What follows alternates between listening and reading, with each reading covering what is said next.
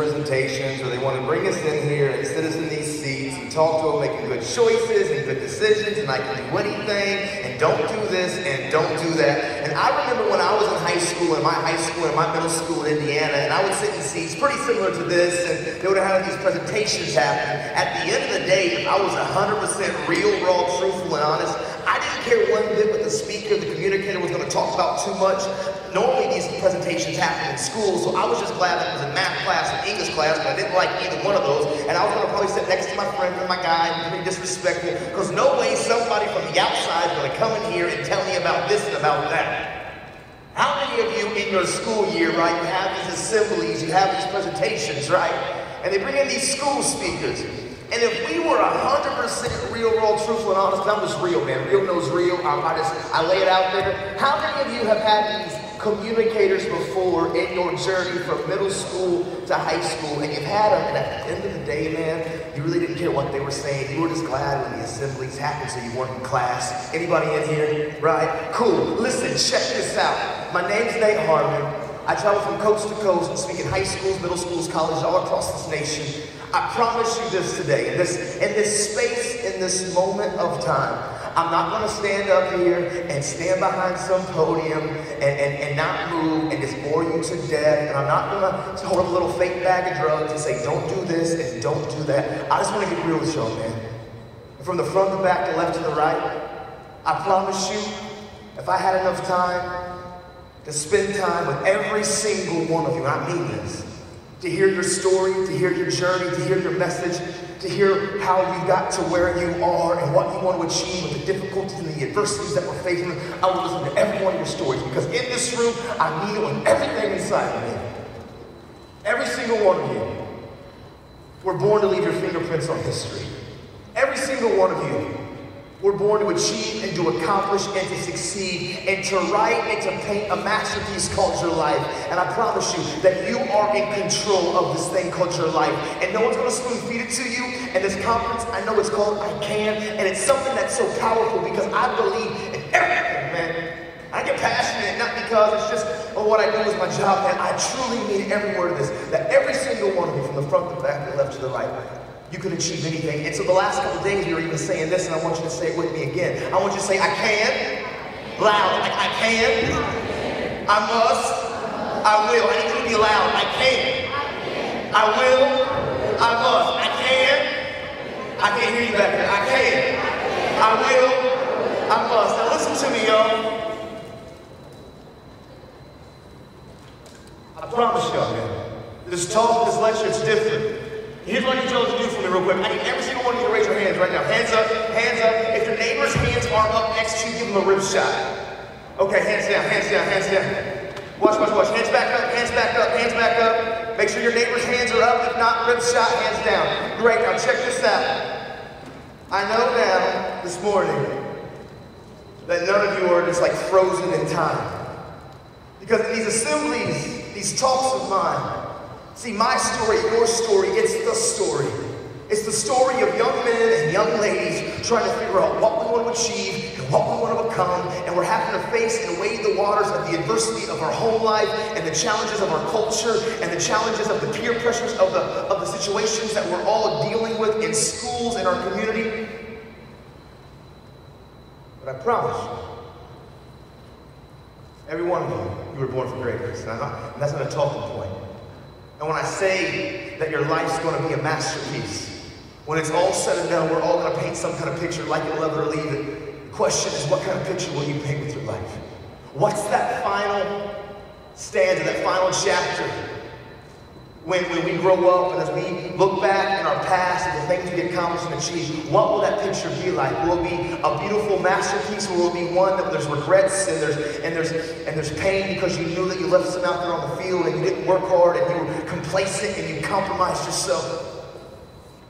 Let me ask this question as we get started, because again, it's very interactive. I ask a lot of questions, and that's why I had y'all raise your hand, because I need you. When I say things, right, and if it affects you, and if it impacts you, I know sometimes too well when we're in high school, we care so much about the opinions of the people around us. We want to act and talk and look a certain type of way to fit in with certain groups and crowds and cliques of people. But in this talk today, you and me, like I don't care about the people to your left and to your right. Like we're in this together, absolutely. But I'm here for each one of us individually, young and old alike. I don't care if you're just a high school student, and even if you're here, you're an adult, you're a parent, or you're an administrator, you're here, like you're here for a reason. Because I promise you, we are better together. But right now, in this talk, it's you and me living life. And so when I ask these questions, I know sometimes we have this image and we have this identity and this certain image that we've been maintaining that we don't want to necessarily always raise our hand because of what will everybody else think about me. I don't care about that. I mean, this is your journey. You can't let the opinions of people hold you hostage. You can't let the opinions of the people around you dictate what you want to achieve and what you want to become. Because I promise you guys, as you pursue, as you go through high school, and as you get on to college, no one is ever going to care more about your future, more about what you want to become and what you want to achieve than you. You're in control of your life. First question I want to ask all of you, right? How many of you in here, because I want to kind of wind this back around a little bit to restore it to all of you guys. How many of you sitting in these seats right now, as you sit here, do you come from either a broken, a fractured, a separated, but your biological mom and dad, they're not together right now? Raise your hand. How many come from a divorced family, a separated family? Absolutely, about half of us in every school that I go to, that's about the percentages that I see. And how many of you that come from that broken family, because I did too, I come from a fractured, a splintered family, and it rocked me to the floor. But how many of you that just raised your hand that said you come from that broken, that fractured family, if you were 100% real, raw, and truthful with yourself, how many of you would say, you know what, it's affected me, it's angered me, it's frustrated me, it's caused me to feel and act some type of way in my story so far today? Raise your hand. How many of us, right? Lots of us. See, I come from a little place called Kokomo, Indiana. It's where I live right now. To all the old folks in here, it's not just a Beach Boys song. I live there. Growing up, though, I was from Marion, Indiana, and I come from a family of 4. And it was mom, dad, sister, and me. And my father, when I was a young man, my dad was always this role model, this icon, this superhero in my life. I looked up to my father in such a way, like he could do no wrong in my eyes, like he was everything to me. Literally, he was this role model that I looked up to. And the thing about my pops is this. My dad, he never, ever sugarcoated really anything. He was real, and he was raw, and he was honest. And the thing about my father, as a young man growing up, I remember vividly in like the 3rd and the 4th grade, he would always say things to me like this, like, Nathan, this world out here, it's a dog-eat-dog world. And what he was meaning by that, he said, Nathan, listen, no one's going to spoon feed you your dreams and your goals. And at the end of the day, he would always say, you can go through middle school and high school and cut corners if you want to, and do just enough to get by if you want to, and use your little charisma and use your little personality and do just enough to get to the next grade. And that may work for a while, but one day when you grow up and as your world continues to expand, all the handouts are going to go away. And if you don't build your future with hard work and good choices, if you don't take control of your life, one day you're going to turn around and you will have nothing. But if you build it, nobody can take it from you. You're in control of your life. And my dad was telling me stuff like that literally when I was in the 3rd grade, man. I remember as I grew up and as I was kind of trying to figure out this journey called life. Because see, life, man, it's a funny metaphor, but it's pretty true. And you guys here being here like next to the ocean, you guys can maybe get this, the magnitude of what the ocean looks like. See, first off, we will rewind and say this. I'm from Indiana, and let me all tell you all this. Don't take it for granted. The ocean is way better than corn, y'all. For real. I told the other group the other day, my wife and my kids are here, and I know you guys have some storms, and it gets a little cold sometimes in January, December, and all that time around you guys. But like even when the rain came in the last couple of days, my wife, we were on the beach, man, like, this is great. We were here in like, I think February last year, 2 years ago. Everybody's in parkas and like fur coats and like cold. And me and my wife like laying on the beach like, this is great. Don't take for granted this ocean up in here, y'all. But anyways, I want to say this to all of you guys, man. As you have grown up so far, your life, we're all like this little fish.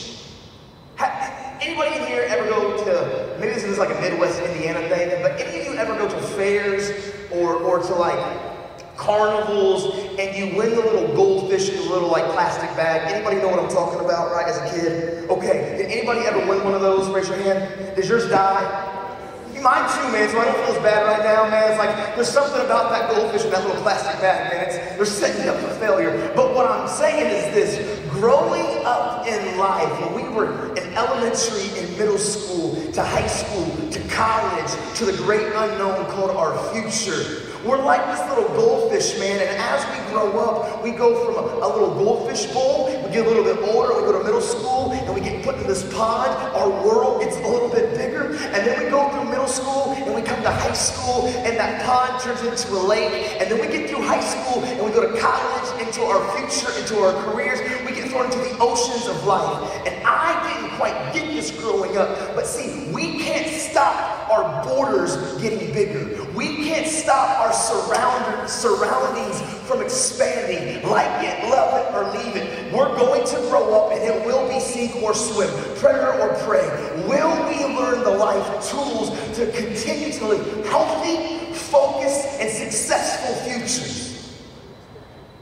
And for me, when my dad was telling me, Nathan, cut corners if you want to, but one day all the handouts are going to go away.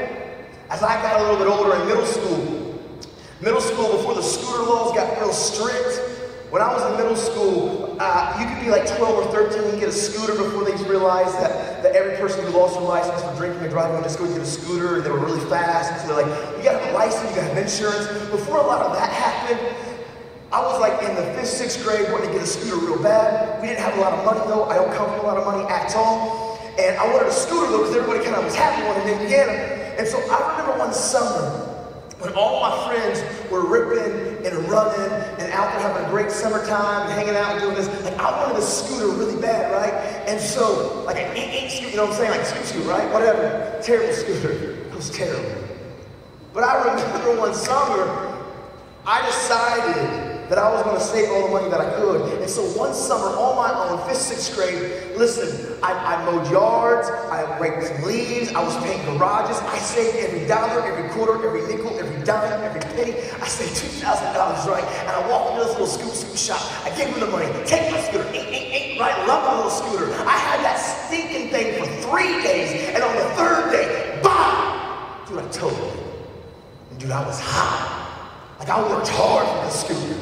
And my dad, the thing about my father, he was always trying to be philosophical. He was always trying to make everything a life lesson, a principle of how can you grow. And I knew when my dad showed up, when my scooter was broke, he didn't give me a day or two or nothing. He said, son, let me ask you a question. I was like, what, Dad? Because I was angry, right? He's like, what did you learn working all summer, saving all this money, and you wrecked your scooter after 3 days? I was like, Dad, you want to know your philosophical answer? It's real simple, bro. I should have hit the brakes. Like, I wasn't trying to hear it, but my dad was trying to teach me the importance of hard work and choices. I remember as I got a little bit older, and about that same time frame, it was about the 6th, 7th grade, I was like, Dad, I think I want to play ball. I want to hoop, man. Indiana is a pretty big basketball state, supposedly. I don't know why, because we win nothing in life. And this, when I was wanting to start playing basketball, right, because everybody was kind of getting into sports, and I was trying to figure out my flow and what I wanted to achieve, and I was like, I want to play ball, right? Now listen, I didn't know at that point in time that I was only going to grow up to be 5'7"-ish. I'm like 5'6" and 3/4, y'all. Like, I'm very vertically challenged, I get it. But at a kid, man, I had hopes of the NBA. I was like, Dad, I want to hoop. He was like, cool, son. Again, we didn't have a lot of money. My grandparents, they were kind enough to pour this piece of concrete for me in my hometown and in my backyard. We got this piece of concrete poured, right?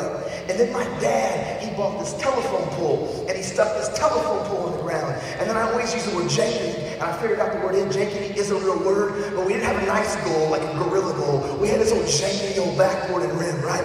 And I walk out there with my father, and I'm excited, role model, icon, hero, I'm playing ball. He's like, son, you're supposed to put the ball in the goal. And I'm like, yeah, dude, I know that. He's like, I'm gonna stop you. Okay, I didn't quite understand what I'm gonna stop you meant to the extremity.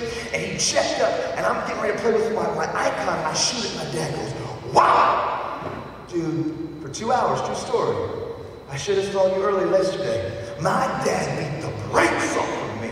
Like, I didn't make one stinking bucket after 2 hours, and I was demoralized, and I would get the ball and shoot, and my dad, wow. Dude, I walked off that court. I vividly remember this like it's ingrained in my brain. I see it right now. The ball, wow, like he just smoked me, right? And I walked off this court, leaking tears and snot, emotional meltdown. But my mom was watching, right? She came out the house. Yes, she did. And she was like, Tim, why wouldn't you let your son make one bucket? I'm like, yeah, Dad, one bucket.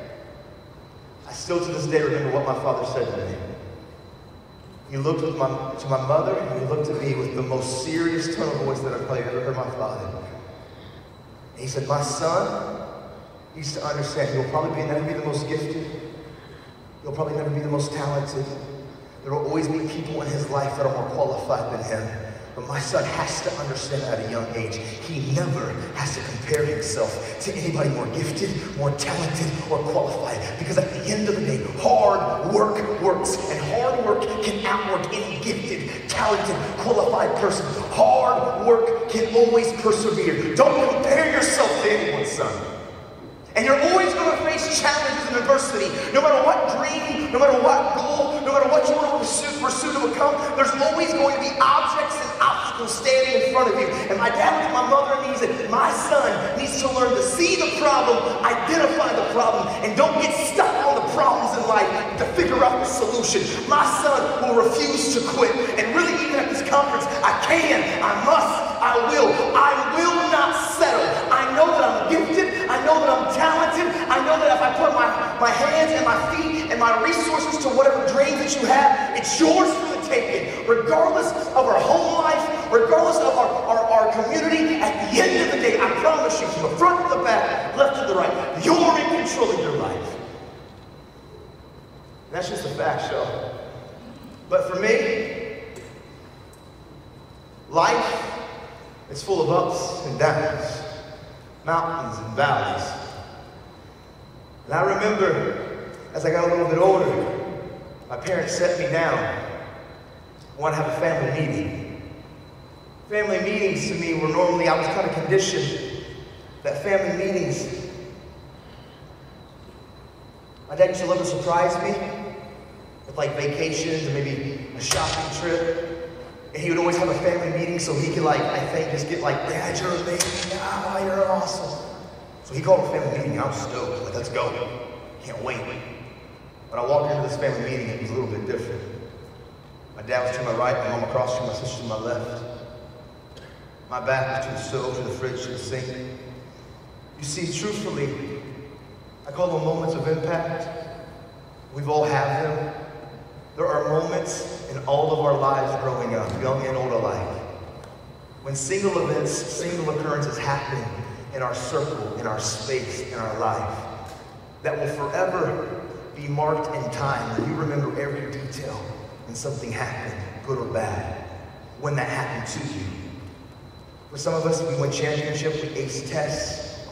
When that thing happened, still today, you remember every detail. It's like the description words are more vivid. The people around you, the details are just more vibrant. You remember every detail when something good and when something bad happens. For me, bad things like parents divorcing and grandparents passing away of cancer. For all of us, every one of us in here, specifically all of us, we have these moments of impact in our lives when something happens that still to this day, it's forever ingrained in our head. And for me, I walked into this family meeting and my dad to my right, my mom across from my sister to my left, my back to the stove, to the fridge, to the sink, the wooden table that I was sitting at. I vividly remember it. I hated the table because it was extremely heavy. My dad had built this table. It was handcrafted. It was beautiful. But I hated it because we moved a lot, and my dad would never get the moving crew. He always got the night crew. Hated the table. And the decorations on my kitchen wall were the most hideous, disgusting, ugly, archaic, 1970 faded pieces of archaic ceramic fruit. Like, what are those, y'all? Like, whose kitchen's ugly? Anybody in here? Really? Mom ain't here, you're like, oh, my kitchen's cool, right? So y'all just got break. Now, my kitchen was hideous. My mom didn't know. She didn't know what she was doing. Anyway, I remember the details because Mom looked at Dad, and Dad looked at me and my mom and my sister. my dad began to share about this divorce. And it floored me because my parents never fought in front of me. They never argued or fought ever in front of me. Maybe I was just naive enough to think as a 6th and 7th grader that I had a picture-perfect family. And when I'm saying like they never fought in front of me, like I'm not overstating it, I'm not embellishing it, I'm not exaggerating it. Not one time do I remember my parents ever having fights. But growing up, I was never allowed to go into their bedroom. And the reason is because, see, I'm very high-strung, if you don't know. I have one speed, and as a young man growing up, they always said they hear one speed, it's squirrel. It's kind of true, man, even today. Like, I wear people out. I'm here to communicate, and you're like, oh my gosh, this dude is like, go, go, go, go, go. But as a young kid, then I broke everything. So my parents were like, hey, our bedroom, it's off limits. We have a place where there's peace and quiet, where we can woo-saw, and we can turn you off, Nathan. I get it. But the truth is, the reason I wasn't allowed in my parents' bedroom, and this isn't for everybody, but behind my parents' bedroom doors where the verbal, the mental, the emotional abuse happened in my family, and behind the parents' bedroom doors where the drugs and the alcohol happened in my family. And as I grew up and as I began to ask questions about the truth, that my father wasn't picture perfect, and he had a terrible addiction, and drugs and alcohol, and there was a lot of abuse, and there was a lot of stuff that was going on. I remember that I looked at my father, and I vividly remember I looked at him and I said, I'm never gonna be like you. I'm gonna prove to you I don't need you in my life. But what I learned to do, and even though my parents didn't intentionally mean to teach me this, I watched them, and I watched how they never fought, and they never were honest with their feelings and their emotions. I learned by watching them how to put on my fake face too. I could put on my mask. And I could go through life, and I could go through the challenges of a young man growing up, and I could walk the walk and talk the talk, and on the surface, it would look like everything was picture perfect. But behind the mask, there were hurts and there was pains. As a young man growing up, that 6th, 7th, 8th grade year, I learned to put on this mask and not let anything below the surface. I would shield and I would mask the hurts and the pains. If I could write a picture, if I could hand you all a picture, if I could give every single one of you in here a picture that would describe my life, the picture that I would hand you, that would be the description of my life at that moment. It would be me sitting on the beach with the most white, pristine sand, and the ocean waters would be crystal clear and blue, and the sunsets would be majestic yellows and oranges. The picture would look beautiful, but below the ocean waters was darkness and depths and predators and preys and the hurts and these emotions, and I was screaming, but I was silent. But as a young man growing up, I didn't know that honestly it's okay to not be okay. I didn't know as a young man growing up that, you know what, we're all, from the front to the back, every person in here, we are all beautifully broken somehow, some way. We've all got stuff. But I wore this mask. And I wouldn't let anybody really know socially, emotionally, the hurts and the pains that I was dealing with. I didn't know that there was freedom. And the healthiest way to grow and to develop is to talk and to communicate about our stuff. And that we're not the only one that's dealing with stuff. We've all got stuff. But man, I would wear my mask, and I would keep everybody at an arm's reach distance. And I didn't know that even though I thought I was keeping myself safe from being hurt emotionally and socially, and I didn't want to be real with people because I was so afraid of fears of rejection and all the stuff that was going on in this head of mine, I would wear the mask and I would keep everybody at an arm's reach distance. But I didn't realize the very thing that I thought was protecting me was the very thing that can hold me hostage.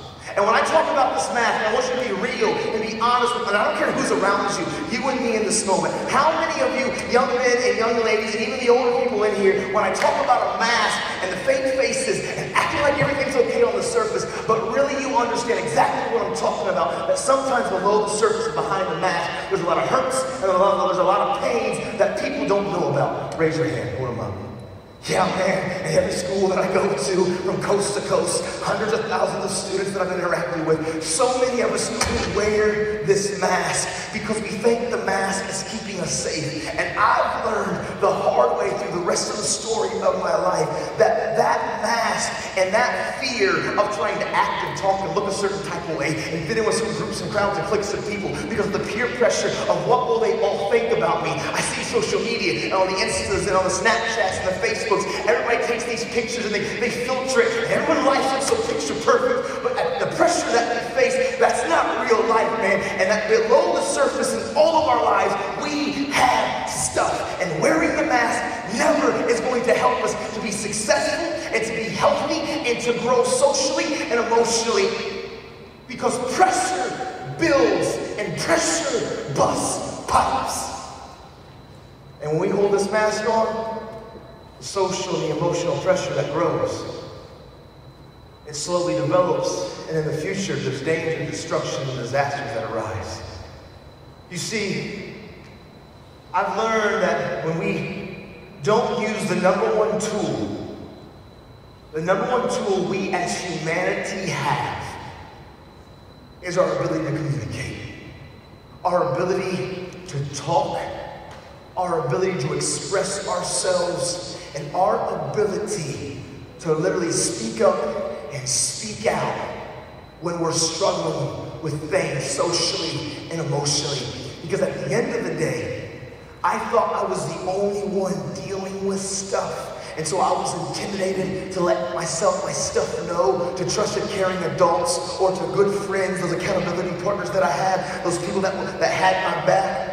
But I realized, man, we've all got stuff. Let me ask you something. I want you to be real with me, right? Be honest, be truthful, be absolutely with you and me right now. How many of you in here, if you were 100% real with you, sometimes in your story, in your personal journey, when you're not with your friends, and you're by yourself, and you're in the bedroom, and you're looking in the mirror, or you're getting ready for school in the morning in the bathroom, when you're by yourself, if you were honest with yourself and transparent with yourself, sometimes you feel like you're all alone and nobody really understands really who you are and what you're facing. Raise your hand.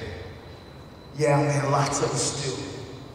See, for me, the more I began to share and to communicate and to talk about the social, the emotional, the feelings, the challenges that I was having with trusted, caring adults and parents and friends and those people in my circle, you know what I began to realize, man? They identified with me because they had stuff too. And then I began to realize that we're all beautifully broken somehow, some way. And I didn't need to be embarrassed or intimidated or ashamed to talk about my stuff because we've all got stuff. And I promise you, we're all better together.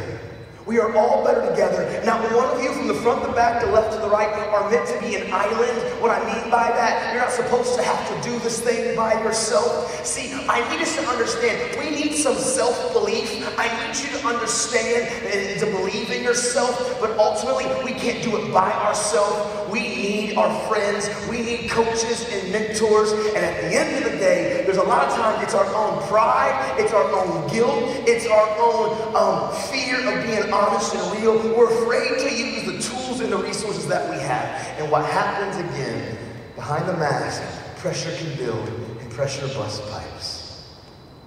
See, as I've traveled, I've been able to identify these 5 ways, and there's more, I'm sure. But there are 5 ways that this pressure in our culture, in our generation, that pressure is beginning to bubble over and beginning to affect us in serious ways. When this all began to happen, I'm going to come back to those 5 ways that this pressure comes out. But when my mom and my dad got divorced and I wore my mask and I was suppressing the hurts, the pains, the mental, the struggles of life, the challenges, and I wasn't talking and I was being very surface with everybody.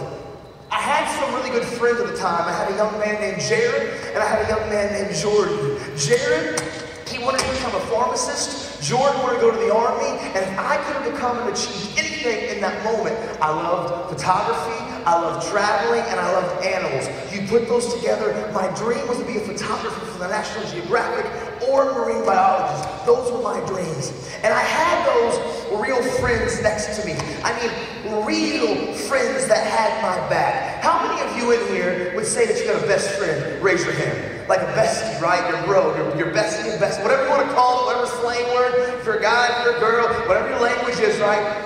See, let me all tell you importance of best friends. See, who you surround yourself with matters. And I know sometimes we as students, we can get really defensive when moms and dads and mentors or teachers are trying to maybe give you some words of knowledge, and they see you ripping and running with the wrong crew and with the wrong crowd. But the truth is, who you surround yourself with matters. They're going to affect you. They're going to impact you. Like it, love it, or leave it. They're going to influence you, good or bad. And so, who you surround yourself with matters. And growing up, I had some great friends. I had Jared and I had Jordan. I mean, they were those real friends. Like, real friendship is this, y'all. If you didn't know, I bet you know, but let me just describe it to you this way and paint this picture. See, if I was growing up in this community, what's your name? What is it? Dick. What is it? Perfect. Is that your name? Watch this.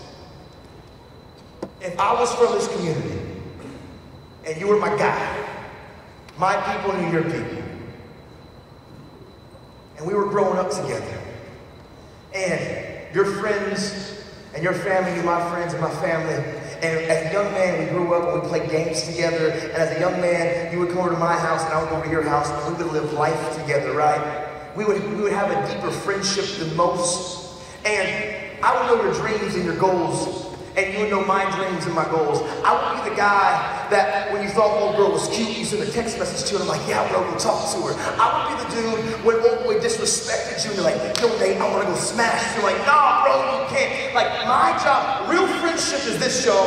I'm supposed to, because I know your dreams, your goals, and what you want to achieve, and what you want to become, I'm supposed to do whatever it takes as we grow up together to make sure that you get to the next level, bro. And I'm going to hold you accountable and call you on your stuff. I'm supposed to do the one that at all costs refuses to see you fail. That's real friendship, bro. I'm the one. If I see you making poor choices and poor decisions, bro, I'm not your best friend because you have to always like me. I'm your best friend because I refuse to watch you make choices and decisions that can hurt and harm your destiny. And I'm supposed to do whatever it takes. Now, it doesn't mean I can always save it. It doesn't mean I can always fix it. That's not my job. But I always can speak up, and I can speak out, and I can be fearless and tell you about yourself because you've given me that position in your life as your best friend. And I refuse to see you not living in life. That's real friendship, y'all. And growing up, I had Jared, and I had Jordan, I had real friends. But as I went from middle school to high school, the pressure of the culture of fitting in. Going from middle school to high school, it was from 700 students to 2,700 students. And my sister, she was 4 years older than me. So as I went through middle school, she went through high school. And when I was in the 5th grade, she was a freshman, 6th grade sophomore, 7th grade junior, 8th grade senior.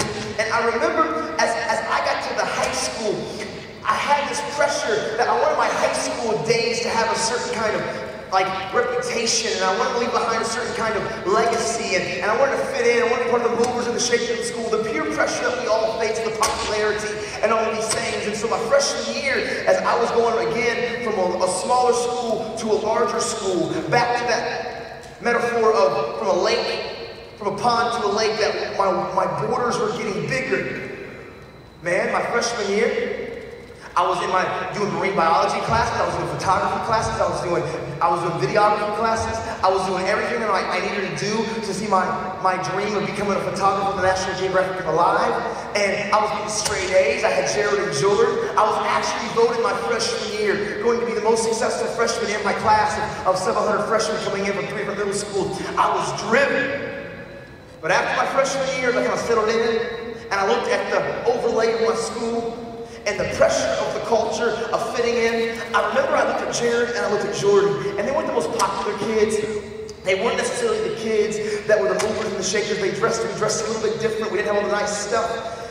And I realized when I looked at Jared and I looked at Jordan, and I was like, man, if I keep ripping and running 3 more years with them, all of you, all of my classmates, everybody else in the school, they're never going to see me with the image that I needed all of you to see me with. So I decided one of the worst decisions that I've ever made transitioning from middle school to high school was I gave up the real friends that had my back. because they weren't going to give me the image and the perception that I wanted the rest of the school to see me with. And even though these real friends knew my hurts, my pains, my struggles, they truly were invested in me. I made one of the most selfless decisions that I ever could have made, and I cut them off, and I walked away from them, and I tried to find me new friends that would put me into a certain space and crowds. Listen to me, guys. Don't ever feel like you need to walk away from real friends that have your back to fit in with the culture of your school. Real friendship is hard to find, and if you've got friends that care about you, that value you, and yep, they may not always be your yes men and your yes ladies that say yes to every one of your ideas, and they actually are a voice that speaks up and speaks out and kind of is always going to be real with you, and even though you may not like it, and sometimes you don't always see eye to eye, best friends don't always have to be best friends because they always like each other. Best friends go beyond that. It means I'm committed to seeing you win in life. That's real friendship. But for me, I cut them off. And mix that in with the peer pressure of the culture of the school transition, along with me wearing my mask and my social and my emotional hurts. There was a perfect storm brewing. See, I cut off those friends and I began to try to find a group of kids that were going to give me the image that I wanted. And I met a group of kids and I met a community. But they didn't know my hurts, my pains. They didn't know me from my youth, like Jared and Jordan. And they brought me into their circle. But they were kind of verbally abusive. They were older than me, and yeah, they let me be a part of their crowd, but they didn't know my story. And I was kind of like the punching bags, verbally and emotionally. And they picked on me and they clowned on me. And see, one way the pressure in our culture is surfacing. And see, we use the word bullying, and I think it's a very childish word, especially in high school and middle schools. I like to be real. I'm a real guy. I'm real and I'm raw. I like to call bullying for what it really is. It's verbal, it's mental, it's emotional, it's abuse, and it's wrong. It's verbal, it's mental, it's emotional, it's abuse, and it's wrong. Bullying is verbal, mental, and emotional abuse. And really at the root of the bullying, hurting people hurt. And as I began to get picked on and clowned on, see, truthfully, all these other students, they had their own stuff and their own struggles, and they were picking on me and clowning on me, but I wanted to fit in, and I was hurting too, so I joined in at times, and I would find people that I thought were weaker than me, and I would step on them verbally, mentally, and emotionally, and I began to realize and think that I could come to school, and I could take my worth and take my value by picking on people and getting my friends to laugh at my jokes. But at the end of the day, every day when I would go home, when I would wake up in the morning and I would look in the mirror, picking on kids and being verbally, mentally, and emotionally abusive to people, it never satisfied, it never met that emotional and social need that I had, because you can never take your worth and take your value. One way the pressure behind the mask will build and will manifest itself into those around us is hurting people, verbally, mentally, emotionally, physically. Hurting people hurt people. And what I always say when I go to school and I'm really focusing in on bullying is this: at the end of the day, if you're in here right now and you're somebody that is verbally, mentally, emotionally abusive, at the end of the day, it would be great for you to have an epiphany and to say, you know what, I need to stop treating people this way. But let's be real, you probably won't. But what my real challenge to you is when you leave here, you go home, and you look in the mirror, I just want you to ask yourself this question: why? Why do I really treat people the way I treat them? Because if you can get to the root of the why, you can begin to find out. Because most people who are hurting people verbally, mentally, emotionally, physically, and socially, man, they're just hurting. And all across our country, there's an epidemic of these bullies all across our school picking on kids. The truth is that it's hurting people. And what I always share with the young men and young ladies who are getting picked on, I'm not saying it's right and it's fair how they treat you is okay, it's not.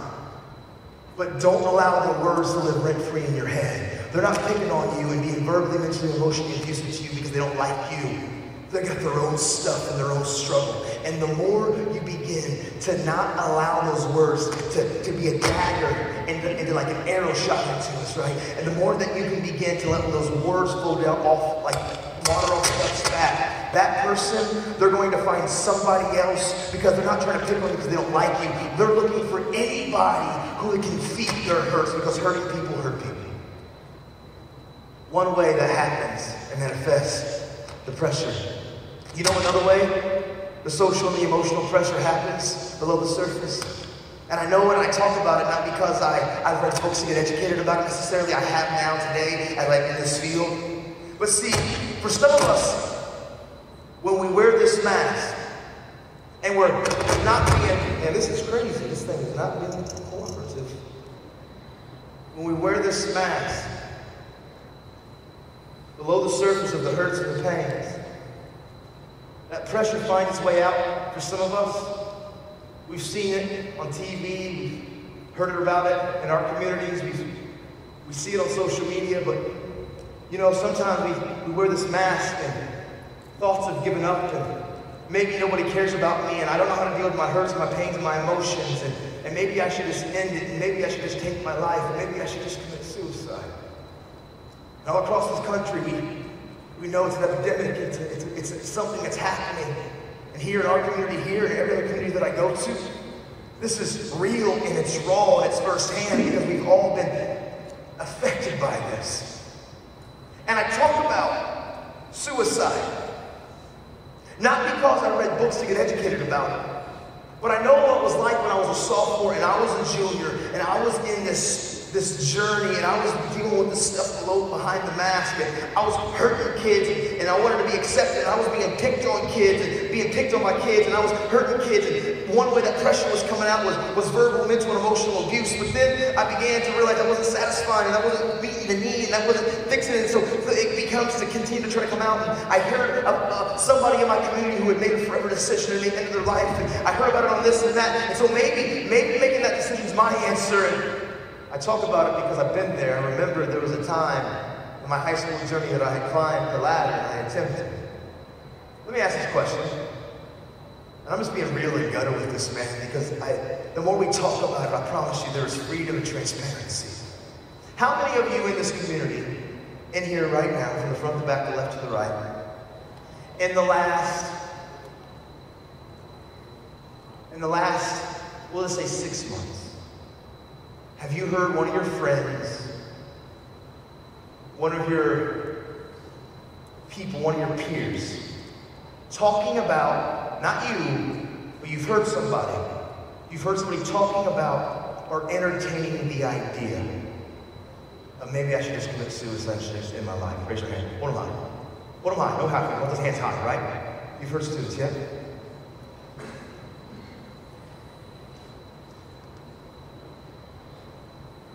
It's so important for every one of us in here to understand that wearing the mask is never going to solve the hurts and the pains that you're feeling. Because some of those hands raised in here could represent some people in here. It could actually represent you. You could be like, honestly, I'm raising my hand because of somebody else, but really, I struggle too. You're not alone in this. But you've got to speak up, and you've got to speak out, and you've got to know that it's okay to not be okay.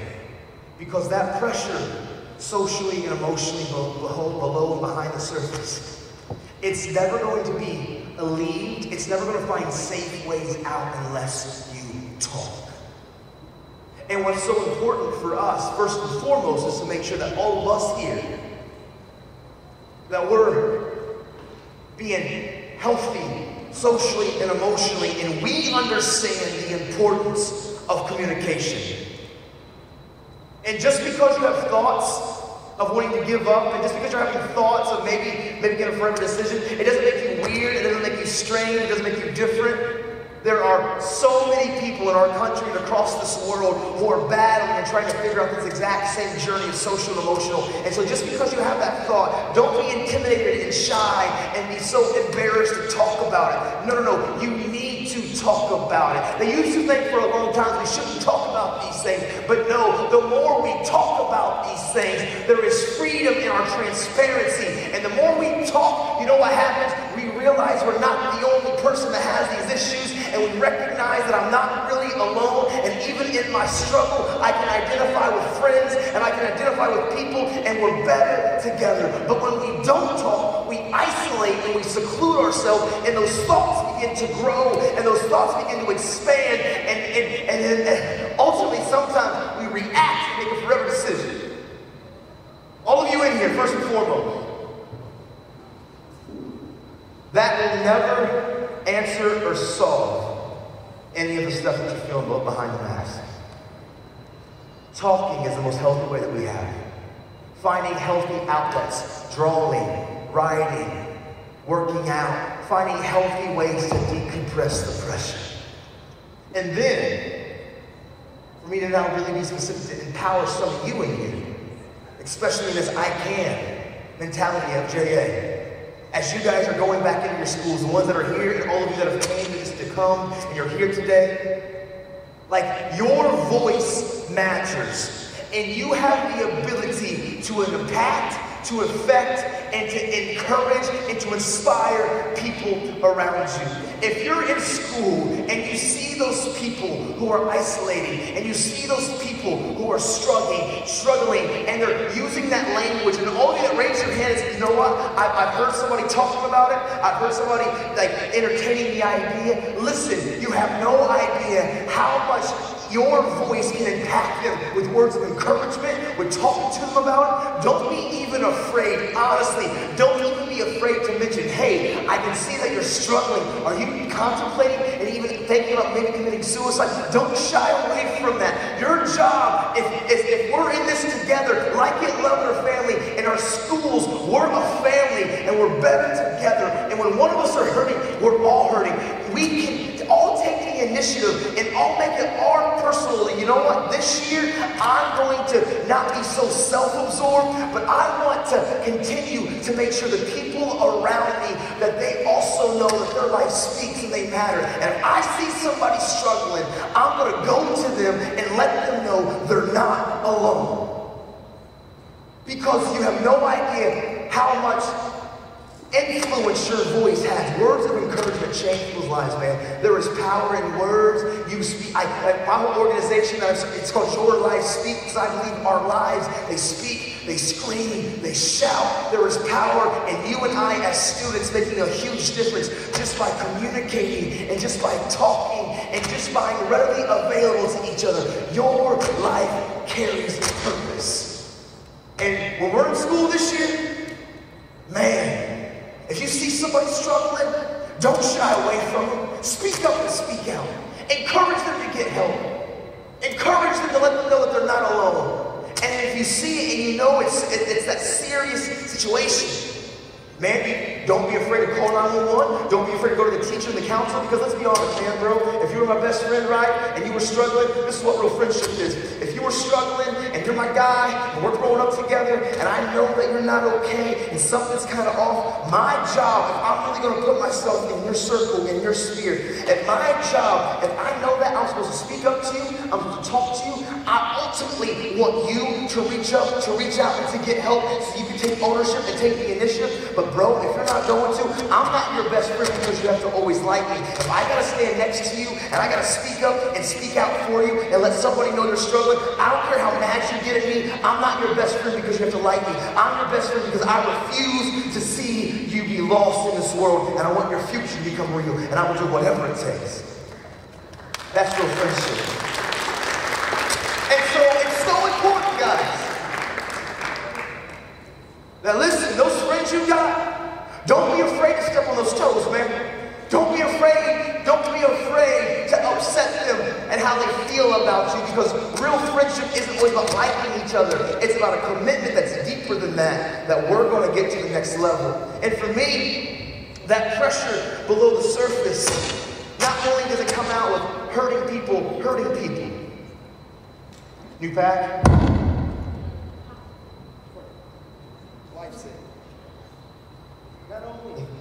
Not only does that pressure come out hurting people, but also it comes out, some of us, we battle with thoughts of giving up. Others of us, we struggle with self-harm. All across this country, that epidemic of self-harming ourselves and cutting and burning. How many of you How many of you do you know a classmate, do you know somebody in your community who has struggled with self-harming? I'm just going to use this microphone.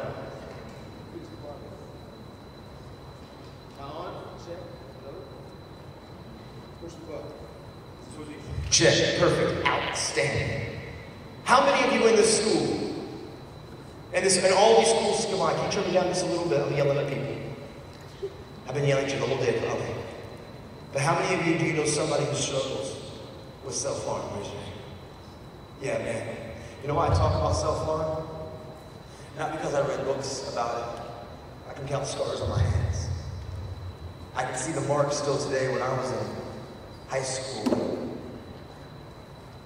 I had these emotions and these hurts and these pains that I couldn't quite express. And I didn't really know how to express them. I felt numb.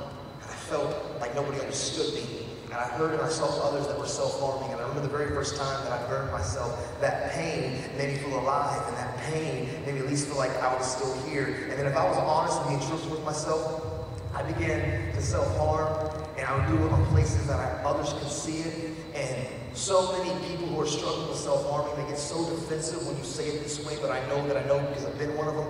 A lot of us, or some of us, we self-harm in places that we want others to see it because we feel invisible and we don't feel like we have a lot of worth and we don't feel like we have a lot of value. So we do it in places that even though it may be a strange look, a weird look, an indifferent look, at least it's still a look and somebody's seeing me and I don't care what they think about me. I just want somebody to know that I'm not invisible. So I act up and I act up, I'll do whatever it takes, and then I condition myself as a coping mechanism, and it became a habit, and now I want to stop, but I'm struggling because this became a way that I deal with my hurts and my pains. Some of us, that's why we do it. Others of us, we have such a lack of our self-worth and self-value, we don't think we deserve to not be in pain. There's a lot of reasons, but ultimately, it comes from behind the mask.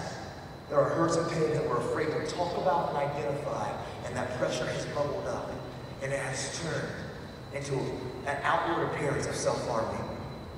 And if you're in here and you're battling with this, your own self, man, listen, I promise you, it's never going to solve what you're looking for. You'll wake up every day and you'll have that exact same void, and that exact same deficiency. Talking always is the best solution. And I know these things the hard way, y'all.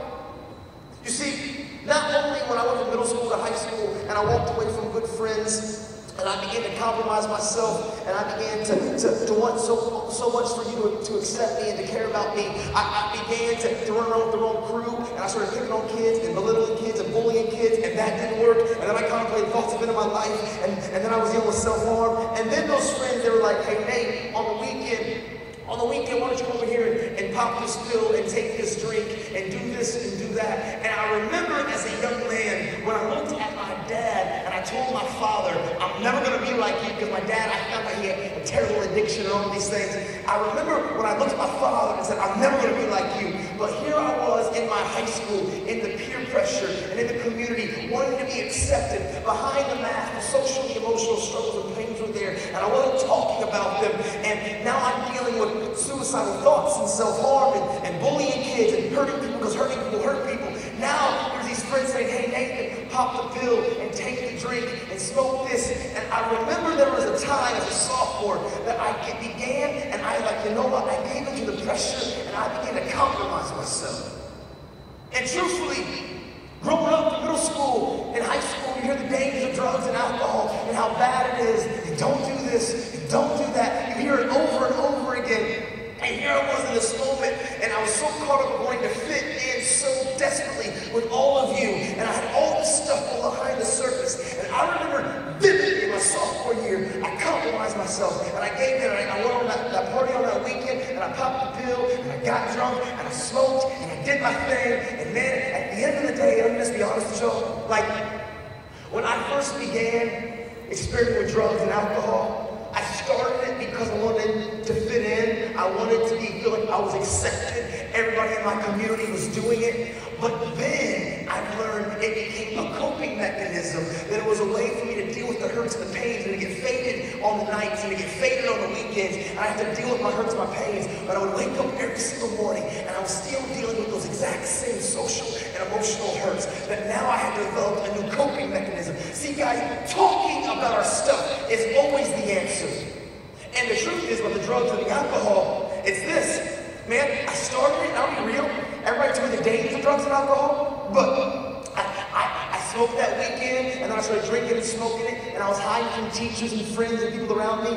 And what happened is it seemed kind of innocent when I first started. That weekend, the very first time that I popped my pill, and all of you in here, right? If any of you in here have experimented, or any of that, or anybody that you know, right? There's that point in time that most of us always remember, the first time that we compromised ourselves and we gave into the peer pressure.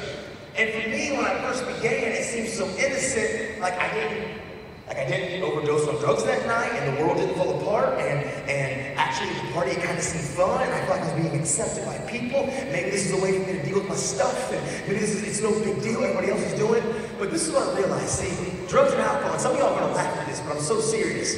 See, drugs and alcohol, when we first began, I likened it to it like this, like it's a cute little bear cub, like rawr. Like, right? Like, no, like, like bear cub, right? Like bear cubs, they are cute, they are cuddly. If Mama Bear wasn't around and it was just you, and you walked up with a little cute little bear cub without the mama, like, ah! Like bear cubs are cute, y'all. Like, when I first started experimenting with drugs and with alcohol, it seemed so harmless, it seemed so innocent. But as I grew up, and as that cute little addiction grew up and the bear cub grows up, see, I want to show you all a picture real quick. There's a picture of me. My freshman year, I'm going to be the most successful freshman in this class. Like I'm at the beginning stage of middle school to high school. The pressure level behind the mask is beginning to mount. I'm beginning to develop very unhealthy ways of coping with my stuff, socially and emotionally. Then I started experimenting with drugs and alcohol. I went from straight F's, y'all. I mean, straight A's to straight F's. My senior year, I skipped school 63 or 65 times my senior year. I don't even know how that's possible without getting kicked out. I guess I was a great manipulator. But I manipulated myself, and I went from straight A's to straight F's. And see, bear cubs, man, when they're cute and they're young and they're cuddly, they're like, ah! Like, for real. I went out to San Diego 2 years ago with my wife and my kids. I'll show you a picture of my wife and my kids a little bit later. But I went to San Diego, and everybody said, hey, when you go to San Diego, you gotta go to the San Diego Zoo. It's world renowned. So I went to the San Diego Zoo, and I came face to face with a panda bear cub. And listen, man, in Indiana, I come from kind of an inner city, kind of from the streets. I'm pretty gutter, I'm pretty raw. I feel like I'm kind of a tough dude, right? And dude, I came face to face with this panda bear cub, and I melted like butter. I was like, ah! And I was like, honey, get a picture. No, a good one. Listen to me. I don't care how tough you think you are in this place. Let me put you face to face in front of a panda bear cub. And you know what you're going to do? I don't care how tough you think you are. You're like, ah! They're cute, y'all.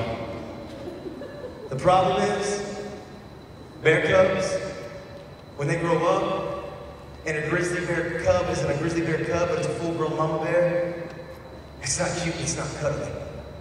See, I began to feed into the drugs and the alcohol as my new coping mechanism. And what happened, this picture, the picture on your left, this picture on your left was me at 18 years old.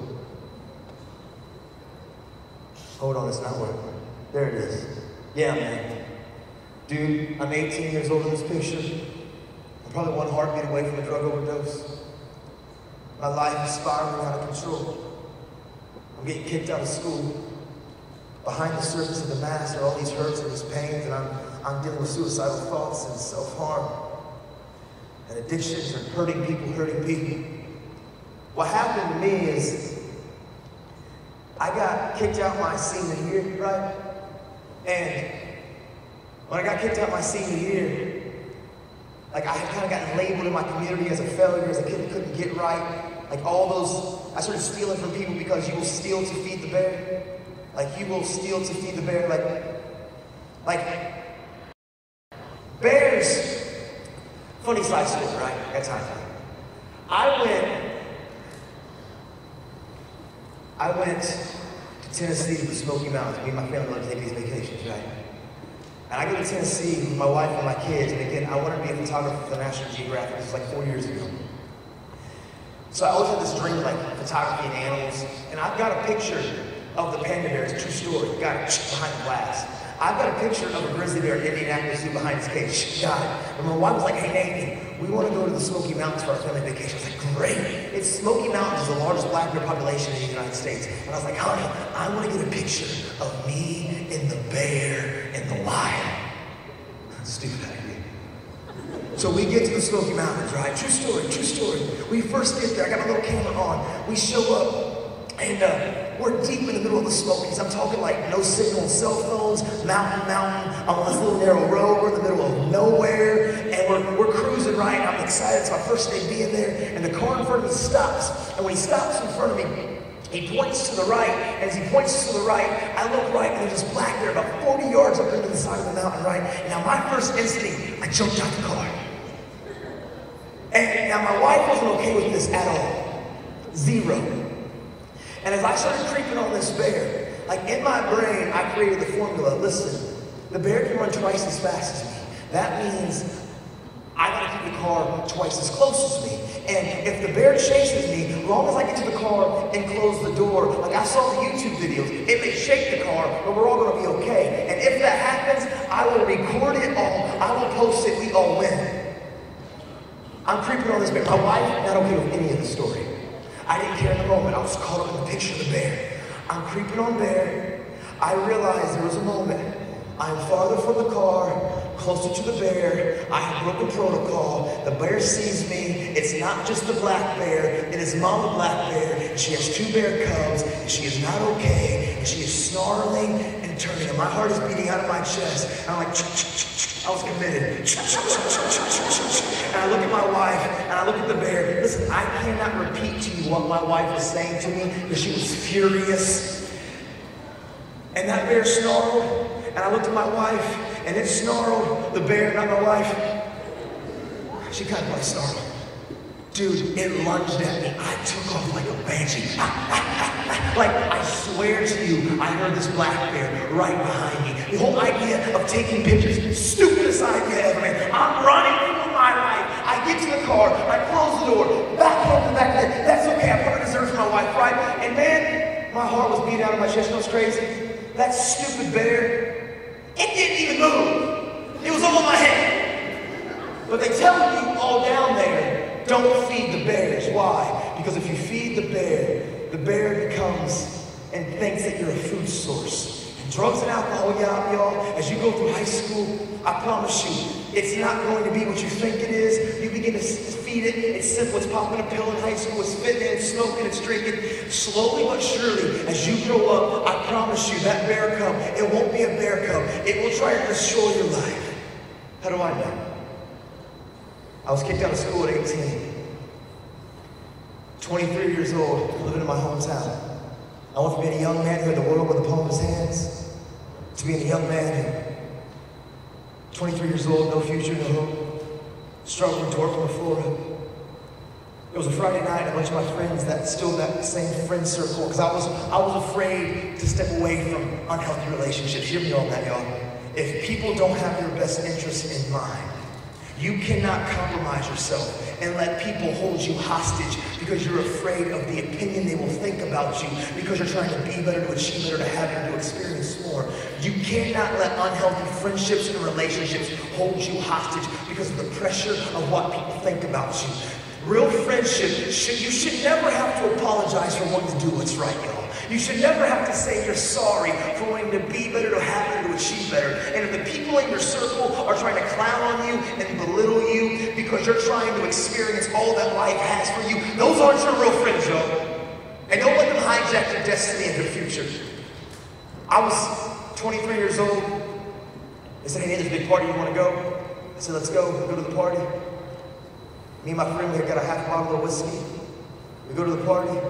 We split actually a whole bottle of whiskey. We go to the party. I'm 23. The party's winding down. They said, Nate, we're gonna go to the bar. Do you wanna go? I'm like, yeah, let's go. They said, do you want to drive? I said, no, I can't drive. I had just gotten a DUI a few months before this, but I'll go. We go to the bar, and it's a big crazy time, and the bar's closing down, and I'm extremely drunk. I had 10 shots of tequila at the time, so half a bottle of whiskey, 10 shots of lit up, I'm gone. And they said, hey, Nate, it's the after party. Do you want to go to the after party? I'm like, yeah, let's go. And they said, well, you know TJ real well. And that's what the party's going to be at, so why don't you, here's his keys, he's not there yet. Why don't you take his keys and go get the party ready? And I'm like, cool, great, I can do that. I get on my phone, I call Priscilla, she's going to be my designated driver. I say, hey, Priscilla, I need a ride, can you come get me? And she shows up to get me, and I bought this case of beer bottles, and as we're leaving, my buddy Mike stops and says, mate, you're not driving. I said, no, bro, she's my DD. And Priscilla shows up, and she's going to take me to TJ's house, and I walk out that car, out in the parking lot, and as we get to her car, I remember putting the case of beer bottles in the back passenger seat. But somewhere in the process, in the chaos of all the people leaving and going to the bar, Priscilla gave me the keys to her car. And I remember getting into the driver's seat, and I put on my seatbelt, and we took off. When I talk about moments of impact, moments that still today you can remember every detail when something happened in your circle. As I stand in front of all of you, I vividly can hear it, I remember it, I can picture it. I hear her voice, and she simply said, tree!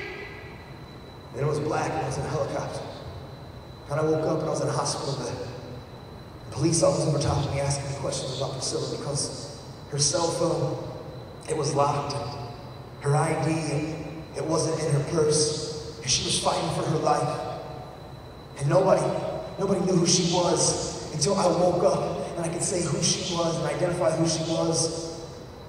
And as I woke up and the police were asking me questions, and I said, is Priscilla Owen, that she lives here? What's happening? They said, what's wrong? We can't tell you anything, you're not family.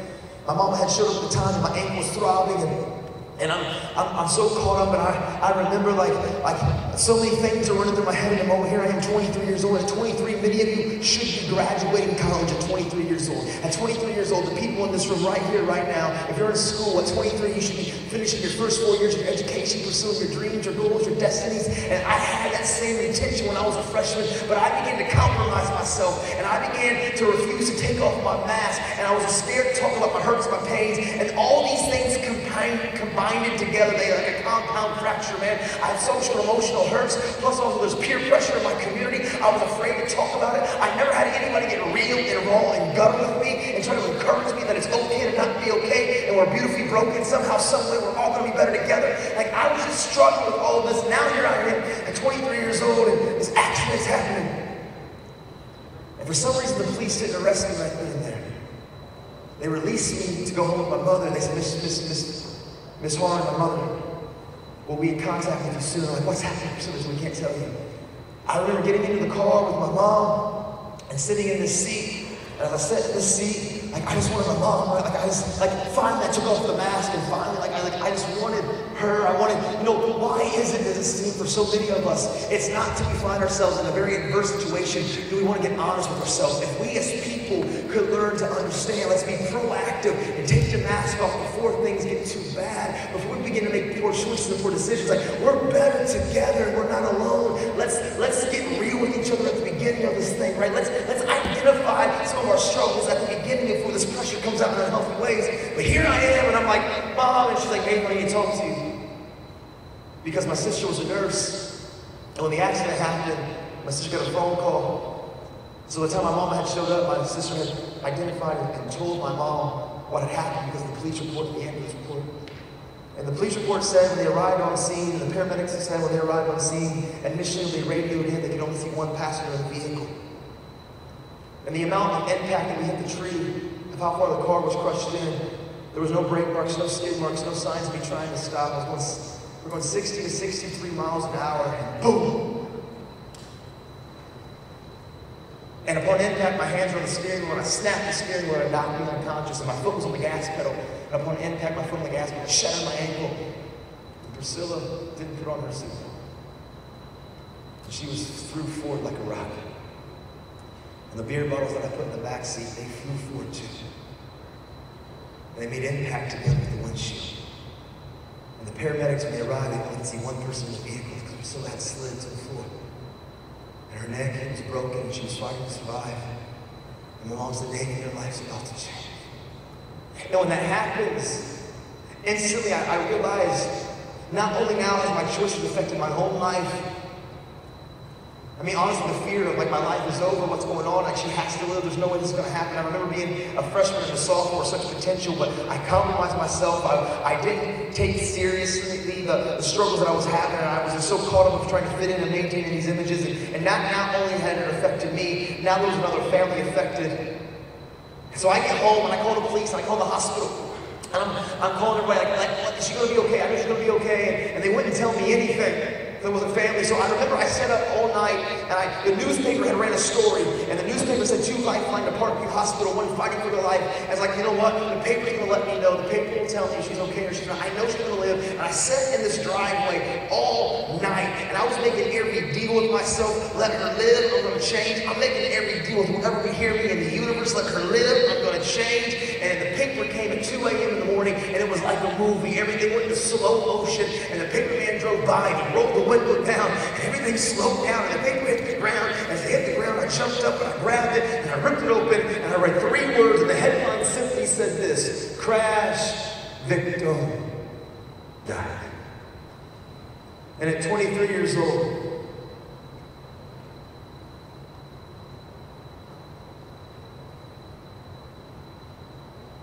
this isn't working. Why is it not working? And I took for granted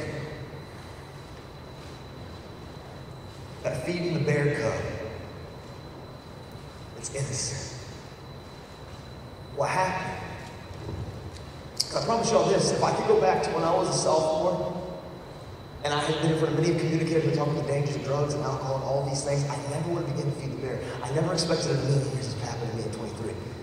I promise you that cute little cut of the bear cub, that is becoming for some of us maybe, possibly, a coping mechanism to deal with your hurts and your pains. It never will solve it. Pressure busts pipes.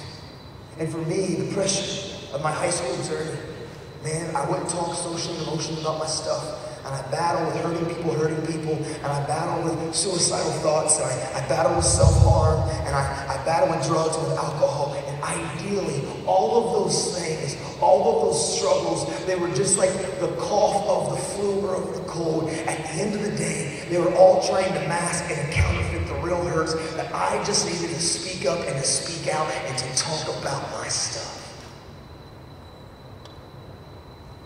Part of the story, which is pretty amazing. Her family, 3 days after my accident, they wanted me to contact them. What do you say? I'm sorry? Forgive me? I'm scared to death. I picked up the phone and I called. And they said, Nathan, listen to me. Before you say a word, Priscilla had shared that she was coming to get you to be your designated driver. We don't know what happened that night. We know she was sober. She was supposed to be your DD. We don't know why she gave you those keys. I said, it's my fault. I'm sorry, Priscilla. And they said, no, Nathan, yes, you're responsible. And yes, you made some terrible choices, but we don't solely feel like we can only blame you. Our daughter knows better. And they said this to me that forever has changed my life. They radically forgave me in a way that I still don't even comprehend today. It's for a whole other talk, for another venue, for another place, but this family forgave me. And they said, I want you to know, Nathan, you're like family to us. We don't want one stupid choice to destroy your lives too. But we're asking you to do 2 things. Please don't let our daughter die for nothing and try to make the world a better place. But who didn't forgive me was the state of Indiana. And at 23 years old, I found myself being charged with reckless homicide. I found myself being sentenced to 15 years in prison at 23 years old. And this is a lot of that, what I just shared in this first, and you guys have been sitting like a movie, man. You know, there's a lot to do with me. I'm so, like this, we're living life. But all of that surmounted in 2009, when I was 23. I'm 34 now. Do I look 34? Perfect. But listen to me. In 2009, when my back was against the wall, and now my choices had affected other families, and I was dealing socially and emotionally with a lot of stuff below the surface, And I got sentenced to 15 years in prison. Listen to me, every single one of you in here, listen, I know sometimes our home life isn't the best. I know sometimes we all are facing pressure of our community and fitting in, and we're trying to figure out what things are like. Listen, when I went to prison, it would have been real easy for me to say, you know what, I had made too many mistakes, I had been suicidal and self-harming, and all the mental and emotional stuff that was kind of off balance, and I hadn't talked, and now the drugs and the alcohol, and now another family had affected them. It would have been really easy to say, you know what, I give up, life's just too tough. But I remember something that even though me and my father didn't really see eye to eye because I was hurt and I was emotional, I remember when he used to smack this basketball off my face. And he said this to me all the time. He said, as long as there is breath in your lungs, there is hope in your heart, and at the end of the day, your circumstances never have to define you. You are what you do, not what people say. And at the end of the day, hard work works, make good choices, good things happen. So at 23 years old, with my back against the wall, it would have been easy to say, you know what, I give up, life's just too difficult. You know what I did? I took control of my situation in my life. And literally, I decided there was a promise that I wanted to keep to a family. I'm trying to make a change in the world and impact a generation. And so what I did was I literally wrote the words, change the world, and I slapped them on my little prison wall. And I began to realize something. Make good choices, good things happen. Make good choices, great things happen. Do what you're supposed to be doing. Good choices will always create opportunities for us to win. Good choices will always position us in life to win. It's as simple as this. We can boil things down to just this. Make a good choice, great things happen. Make a poor choice, negative things are going to happen. But I had to come to terms with something else. You see, I know in life, we all face adversity and challenges. Some of us, for me, I was allowing things that I had no control of to control me. I was allowing things from my past that I had no say-so, no influence in, no reason or rhyme for. Like, I just had to deal with them. Like, I didn't ask my mom and my dad to get divorced, right? But I was allowing things that happened to me in my past to control me. Some of us, man, things happen to all of us. We've all faced adversity somehow, some way that we didn't ask for, we didn't want to be a part of, and it was brought right in front of us, and we have to deal with it. And you're like, what do I do with this? I don't want to do anything with this. I didn't ask for this. And I know in our generation, as young people all across this nation, we as students are faced with adversity of our home lives and the pressures of the social lives and the community. We've all got these things. And I had to learn something. I couldn't let things that I have no control of to control me. So I took control of my life. I used to blame my dad for everything as a kid growing up. He was the reason I skipped school. He was the reason I tried drugs. He was the reason for my attitude. He was the reason for this. I blamed him for everything. But if I wanted to be honest, that was my excuse. That was my way to cast the blame on somebody else. Because my dad didn't make me smoke. He didn't make me drink. He didn't make me skip school. At the end of the day, I had to take control of my life. And so I literally decided to take control of my life and stop blaming everybody else for everything else. See, some of us, we face adversity. We didn't have any part in it. It's just life, man. It's tough. Others of us, our poor choices, and we have self-inflicting wounds and our backs against the wall because we've made some poor choices, and choices have consequences.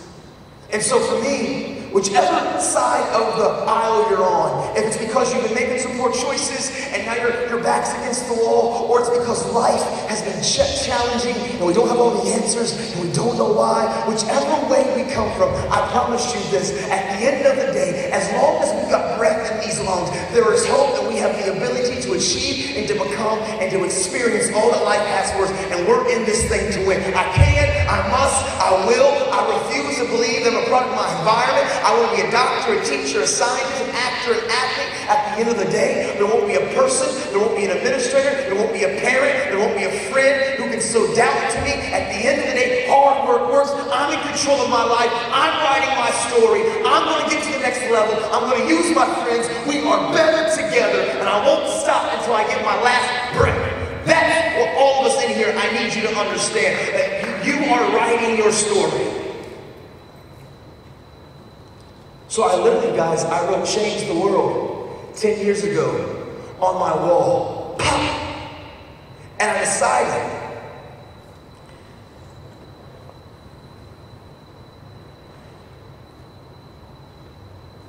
I'm going to slow down and I'm going to write down my dreams and my goals. And I know my environment right now, I'm in prison. But you know what? My environment and my surroundings don't have to dictate my attitude. My environment and my surroundings don't have to control my growth and my personal development.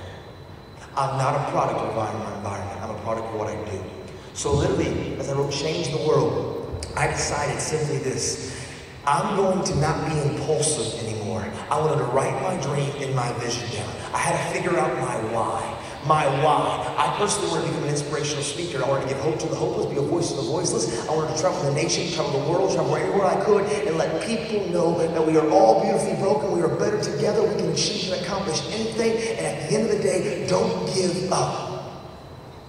And so I decided 10 years ago in my prison cell when I wrote Change the World down and I slapped it on there. Listen, objects in the mirror are closer than things appear, y'all. Listen, all of you that drive, if you have a license or when you get your license, in your side view mirror, you're going to see these words. Objects in the mirror are closer than things appear. On every one of our vehicles it says that. And what that means is what you see looking back in that reflection, it's closer than what it really is. And I promise you, your dreams, your goals, what you want to achieve, what you want to become, it doesn't start when you graduate high school. It won't be when you go to college. It's right here, right now. Make good choices, great things happen. Let me slow down and understand my dreams and my goals are objects in the mirror. They are closer than they appear. When I wrote Change the World and I slapped it on a little prison wall, even though I was in prison, I needed to begin at that moment to begin to create habits in my heart and in my mind to develop these characteristics that would help me overcome and override and surpass the adversity that I was going to face.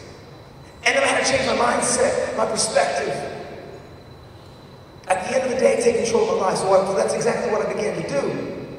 I began, even in prison, slow down. And later today, when we have the second session later this afternoon, I'm going to talk about these 5 things. It's called the 5. It's 5 principles in my heart and my mind that I have developed that's helped change my life. Because see, guys, transparency, accountability, working hard, good choices, and valuing people. Transparency, accountability, working hard, good choices, and valuing people. Transparency, accountability, good hard work, good choices, and valuing people. Those 5 principles have changed my life. I didn't do 15 years in prison. Even though my environment wasn't the greatest and I was into adversity, I took control of my life. I started working on my character and on my attitude and what I wanted to achieve and what I wanted to become, and stop blaming others, and I applied those things.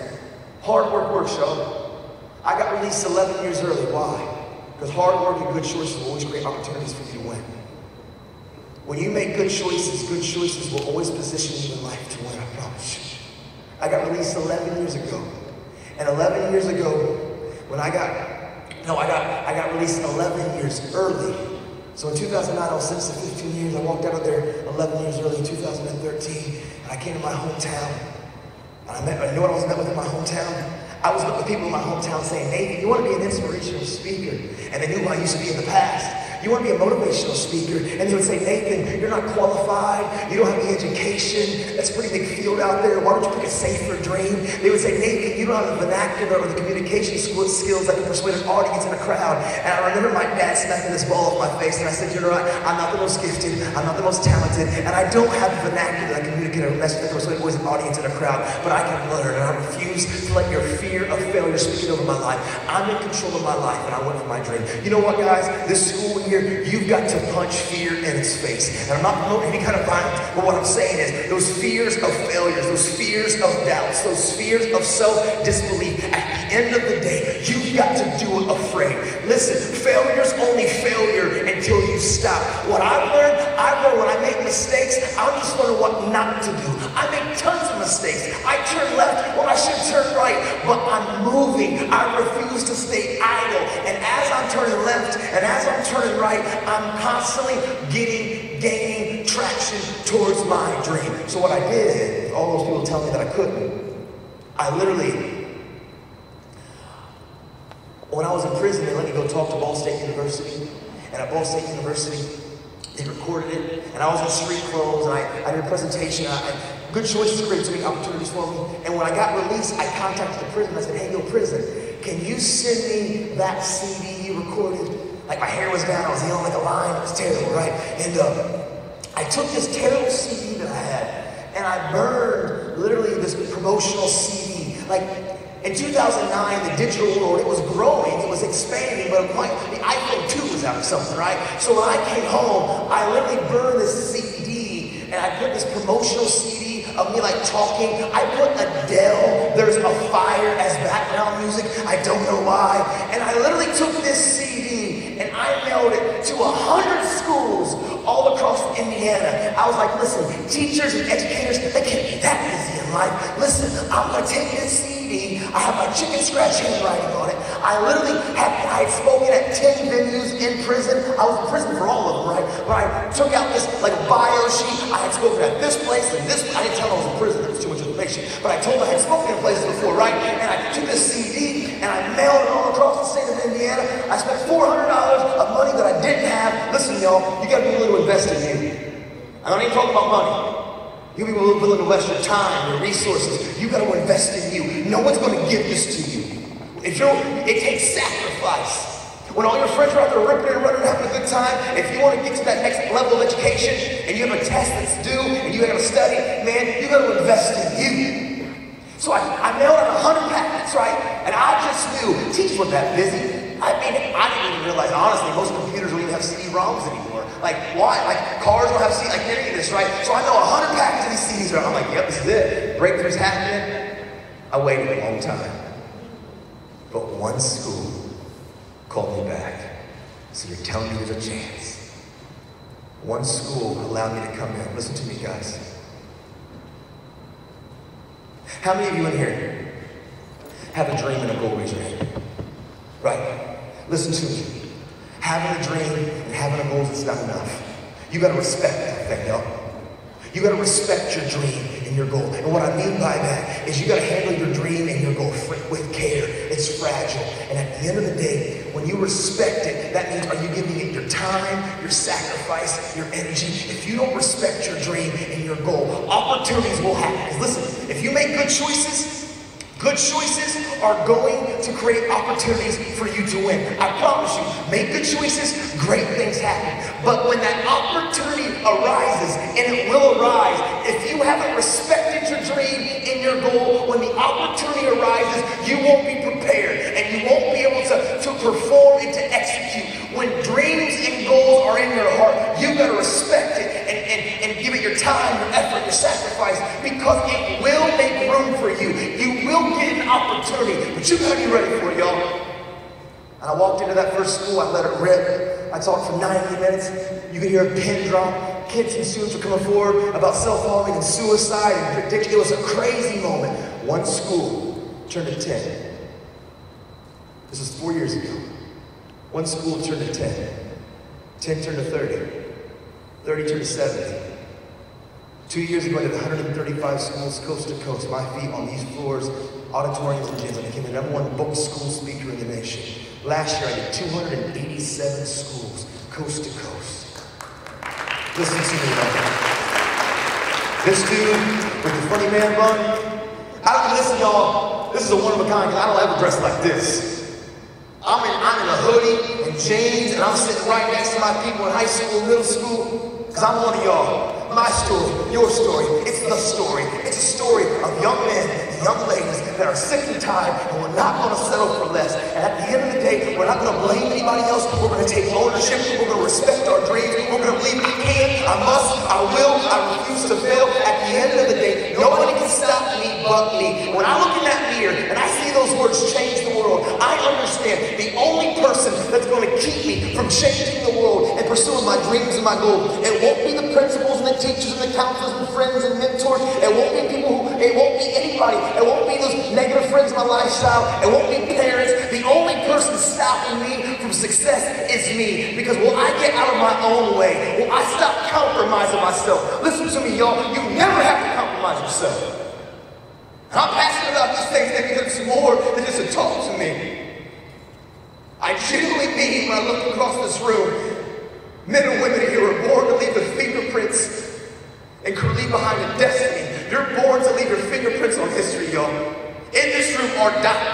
and teachers and engineers and innovators and people who will make a difference socially, emotionally, and culturally in this nation. In this room are junior achievers. In this room are young men and young women that have to begin to believe in themselves. You know, I can, I must, I will. I promise you, I'm no different than you. And we're in this together. The person to your left, the person to your right. We've all got stuff in there. We're better together. You know what? And I appreciate, yes, we've had some success. And currently we're the top school speaker in the nation the last few years. But you know what? Still today, my wife and my kids, hold on, where they at? Them? Yeah, I know, for real, my wife's hot. I always say that I married up. I'm so, I don't deserve her. They're at the beach right now, probably having fun. Who cares about the weather? My daughter on your right, her name is Juliana. I call her Juju Bug. She's a headache. My son on my left, his name's Ashton. I adopted him when he was 2. He's mine. You can't have him. But my wife and my kids, every single day, still to this day, in my home in Kokomo, Indiana, in my bathroom, I have these exact same words, change the world, that I have written down in my prison 10 years ago. And every day, I wake up and I look in the mirror. And I look in the mirror, literally, I can, I must, I will. I look in the mirror and I said, I'm going to make choices and decisions today that's going to bring that object in the mirror closer to what it appears. Because my choices directly affect my future. I'm not going to compromise. I'm not going to give in. Listen, I know in high school there's a high dropout rate at times. Listen to me, y'all. Don't you dare let that be any thought or even thing creep into your mind. We're not dropping out in this. I don't care how hard it takes. I don't care if it has to take an extra year. I don't care if you have to kind of be out of yourself and you got to take an order. Don't you dare drop out, man. Don't you dare believe giving up is the answer or the solution. If it's not, I believe in you. The people next to you believe in you. If you know you have friends who are struggling, who are thinking about, you know what, maybe I should just drop out. I should just do this and I should do this. Don't you dare do everything in your power to speak up and to encourage them. We are powerful together. When we are together, we are better, we are more impactful, we are influential. We're in this, y'all. Later, I know some of you may leave, but I hope a lot of you get to stay. I have these 2 things that I'm going to do up here. These changed my life. It's about priorities. It's about broken crowns calling too. I want y'all to say this with me like you mean it. I need you to shout it with like every roar, every bear roar, every lion roar, every gorilla roar, whatever. I don't care what it is. I want you to say, I can. I can. I can. Loud, I can. I can. I must. I will. I can. I must. I will. Listen, y'all, a few things. Is it working? It's working. Listen, I believe in moments of impact that can create lifetimes of change. I want all of you real quick to get out your phones. You've got them in your pocket. Get them out. Get them out. Get them out. Get them out. Let me ask this first question. I need you to be honest with me, please. How many of you, on one thing that I talked about, and y'all listen, y'all just sitting here for like an hour and 45 minutes, right? And a lecture and a talk, and like this is, you guys are just locked in, man. I appreciate that. But how many of you can say on one topic that we talked about like life in general, right? Everything. How many of you can say that something that I said resonated and impacted you today? Raise your hand, right? Absolutely. Watch this. You walk through those doors, you're like, man, Nick motivated me. I feel impacted. I feel like full of energy. Motivation's good, but motivation's outside of you. It takes motion, movement. That world we all know too well. We'll walk out there and life smacks us in the face. You can't just be motivated. You got to find that inspiration that comes from you, that internal fire, that internal desire. You see, moments of impact help shape and create our life. Things that have happened in our past help navigate where we end up in our destination. For all of you that raised your hand and said, you know what, Nathan, that impacted me, this first talk, this first session, man, it hit me. You've got to make this a moment of impact in your life. A moment when you remember when Nathan Harmon, the dude from Indiana with the funny man bun, ran around here for an hour and 45 minutes, and you sat here, and you're walking out of this place with something tangible, a thought, a belief, a question, something. We're going to take 2 pictures, because pictures, I wanted to be a photographer for National Geographic. Pictures carry weight. Many of you, especially if you ask your moms, there will be pictures that when you see a picture, it starks and sparks emotion, thought, time, place, people. Pictures are powerful.